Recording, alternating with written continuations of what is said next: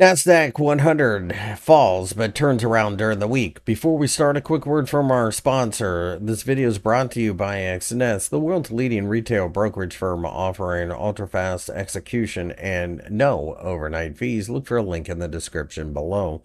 The NASDAQ 100 initially plunged for the week but has turned around to show signs of life, as it looks like we are trying to do everything we can to rally.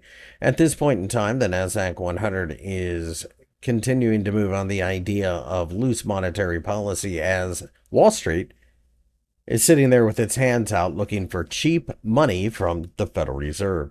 All things being equal, this is a market that continues to pay close attention to the 19,500 level. And if we can continue to go above there, then the market goes looking to the 20,000 level. Anything above that level, then I think really opens up the reality of a fresh new high and beyond.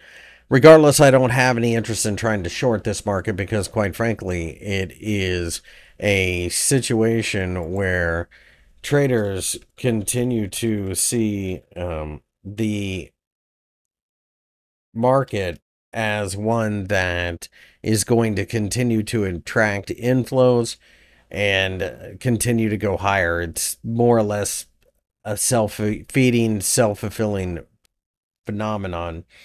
I don't have any interest in shorting this market. I very rarely short this market, mainly due to the fact that it's not even equal weighted. It only takes about 5 or 6 stocks to go to the upside to drag the index with it. So really, I think at this point in time, it remains a buy on the dip scenario all the way down to probably 18,000. If you enjoyed the video, give me a thumbs up and subscribe.